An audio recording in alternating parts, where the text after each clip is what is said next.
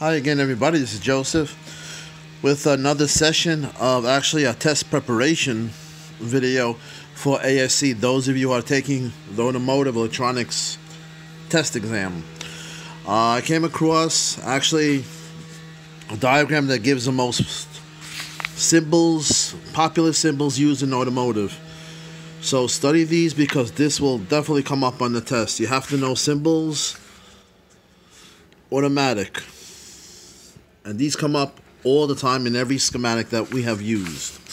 Next is a page that you have to know how to interpret the colors. You'll see the abbreviations they'll give you. For instance, W, you have to know is white. LBL, light blue, you can figure it out. GY is gray. They'll give you this, they might give you this truth table, and you have to figure it out, the abbreviations, which is not that hard. Now let's get to the real part of the test. So I'll give you questions and answers. If you are prepared well, you should do pretty well on this. Here in front of us, we have a schematic. One is for a 2.4 liter. The other one is for a 3.1 liter. Now, as we've been going over, and this is a pretty simplified one compared to those we've been using, the fuel pump motor. They give you this on the test. First of all, what is this symbol of? A relay. When they're not going to have this printed over here like it's printed over here. So you have to know this symbol. You have to know obviously this symbol. Powertrain control module. What is that? It's a computer. Now, the questions. When will this motor be activated? The pump be activated? Technician A says, right now the way it is. Technician B says, when the relay, the coil is magnetized. Who's right? Technician B. Partially right. It takes two things to magnetize this, to get this motor going. First of all, it's true that you need to magnetize this to get current to flow to magnetize this. That's true. Then the contacts will be pulled in. You have current flowing through this. Correct. What do you need over here? 12 volts. You notice it doesn't have 12 volts here. So, if they ask you on the test, where does the 12 volts come for this? From this module. When this module is ready, when you turn the ignition key, it senses a signal that says, okay, we have to start the fuel pump. It senses it, gives this 12 volts. Sometimes you'll see the computer give this a ground. In this case, it gives it a 12 volts. How much is the voltage at this point over here? Let's say that's a question. Well, the answer is 12 volts.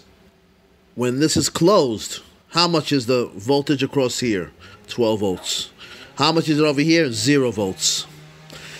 Now, let's go to the 3.1 liter. Same question. What activates this? This and this, and the computer. Computer gives it 12 volts. This will react. This will react. 12 volts across here. Now, let's take a look at another one. The starter motor. And switches, believe me, switches will be on the test. You have to know switches. Now, I'm going to show you something. And to even show you, this is from a Chevy. Even the schematics and diagrams sometimes make mistakes, as surprising as it is. Let's see if you can find the mistake. And if you find the mistake, you're good. We know that that a battery, right, negative goes to ground. Look at this symbol right here that they have. There's a mistake here. Can you find it? They have the positive going to ground and the negative going to this. Completely wrong. The larger one, the larger line is positive. The smaller line is negative. It should be reversed. Here's an example. And I found some. Look at this, see? This is correct. negative, the small one goes to ground. The larger one goes to the circuit. That's a mistake in the diagram. If you knew that, you're good. Now, a battery has 12.6 volts roughly, right? When it's charged. How many cells are in the battery? If you count it, you'll count 6. 6 cells make up a battery. Each one being 2.1 volts that we went over. Now, in order to activate the starter motor, what has to happen? And the last is, look at the switches. In which position does this motor, starter motor, which position does this have to be to start the starter motor? Technician A says it could be in any position. Technician B says no, it has to be only in start position. We'll start it. Who's right? Technician B. Let's look at it. There are no connections here to accessories, to lock, to off, and in run. The only position you have one is in start.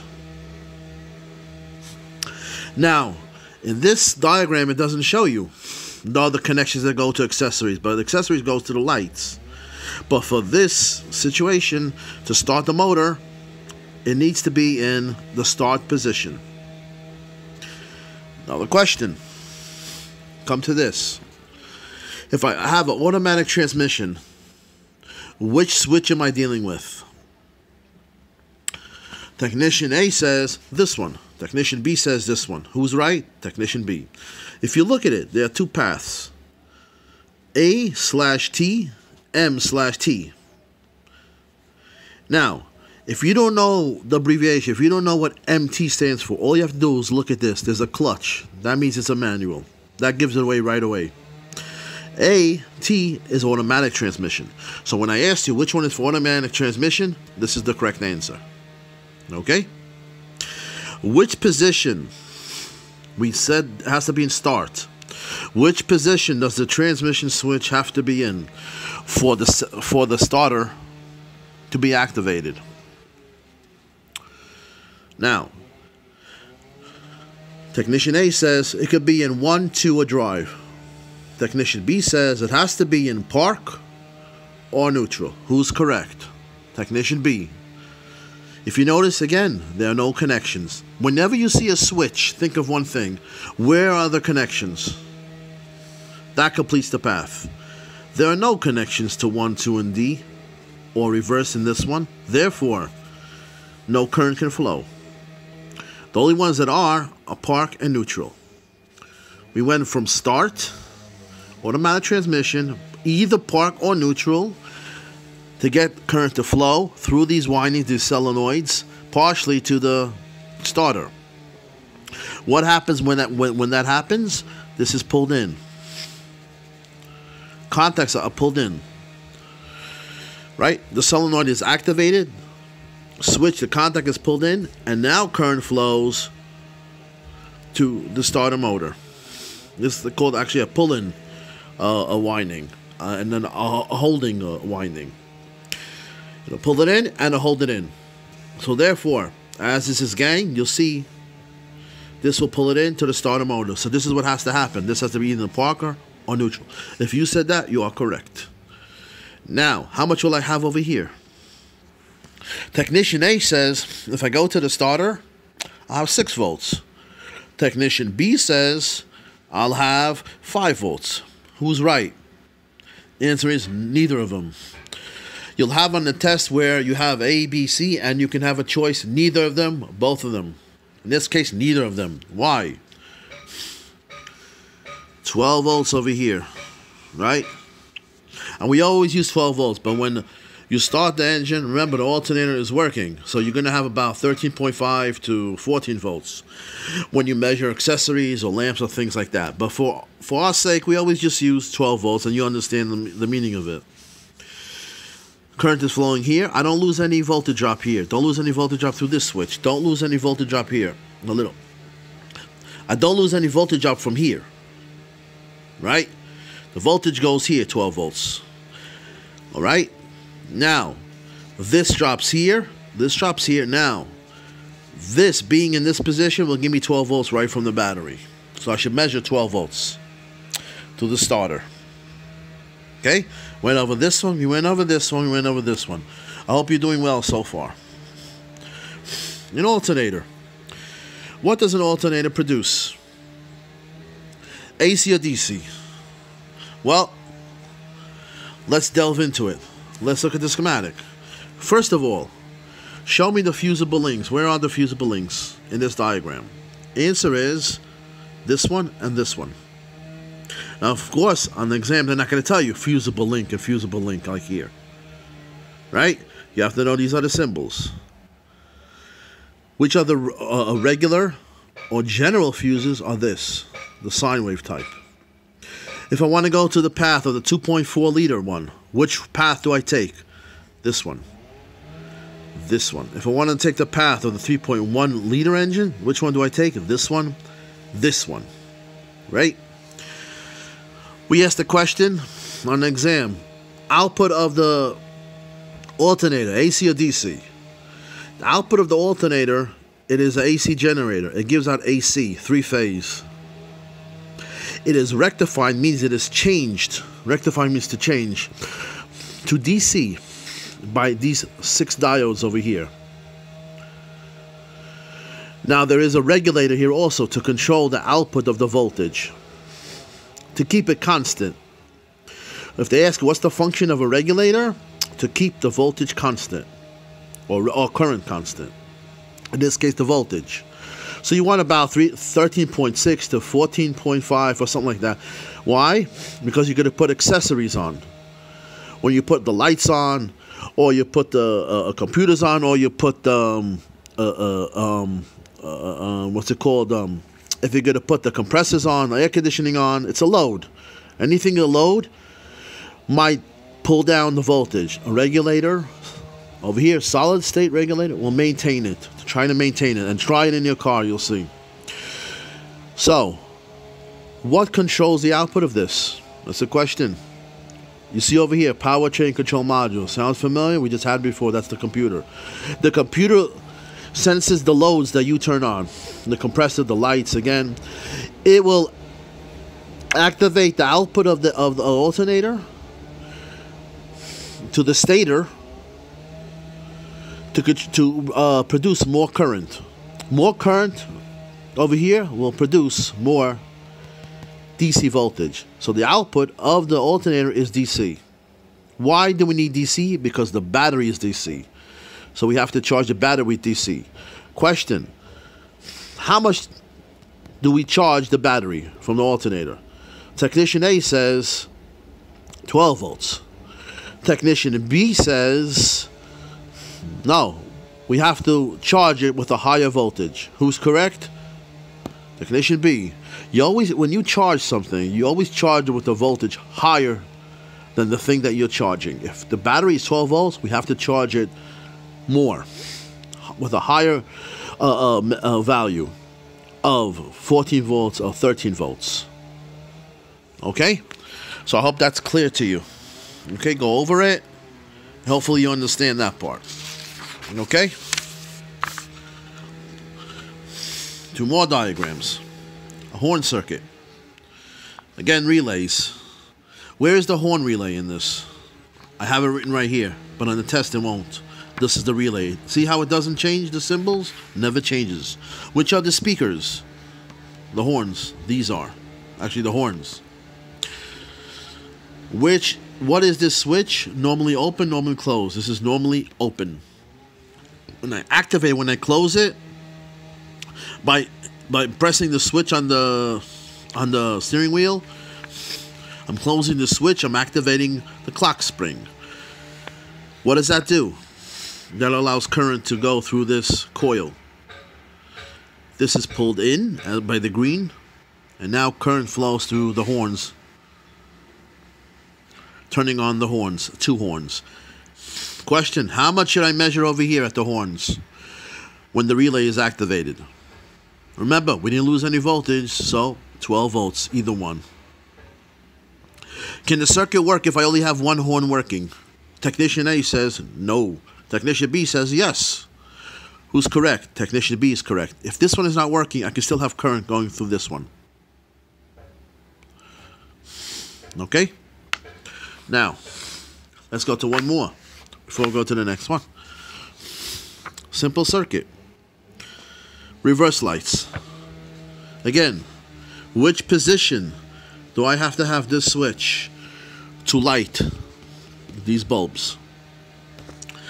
Technician A, put it in 1 or 2.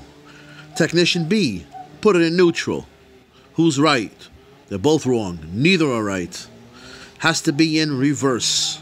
Look at the diagram. Reverse. That's why they call reverse backup lights or reverse. Question. How much voltage should I measure? As you see, I'm running all these things in, but on a test it's not going to be written in. But to make it easier to you visually, 12 volts, no voltage drop lost across the switch or the fuse, 12 volts. Okay?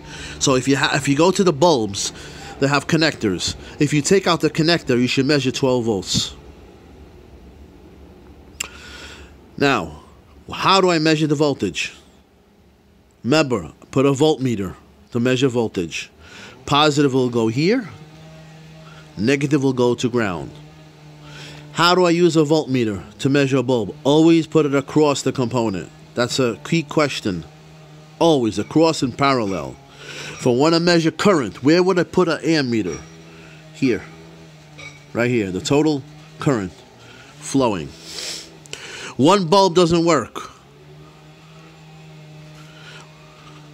One bulb doesn't work. I come over here, measure 12 volts over here. Still have 12 volts. If this switch is in the wrong position, it's in D, will I measure 12 volts? Technician A says, yep. Technician B says, no. Who's right? Technician B. You cannot measure 12 volts if this is in this position. If the fuse is blown, how much should I measure at this point? 0. 12 volts here, 0 here. If the fuse is blown, how much should I measure across these bulbs? If I take the connectors out and I go to these bulbs and I have a fuse blown, how much would I measure at the connector? Forget about the bulbs with it connected. I go and I measure 0 volts at the connectors. I go back and I say, okay, is this working? If this switch is working, how much should I measure here? 12 volts. How much should I measure here? 12 volts. Okay? That's a question on the test. Okay, I hope you did well on this.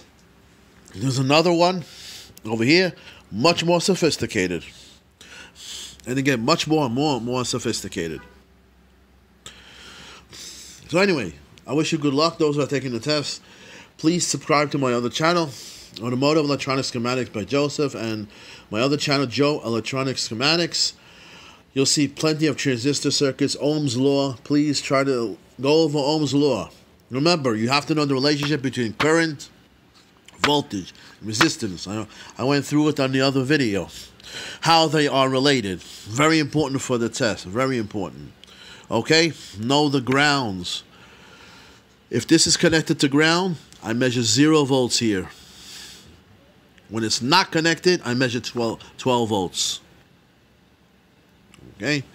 Very important. Okay, thanks for watching. See you in the next video for this one. And this will be a complicated one.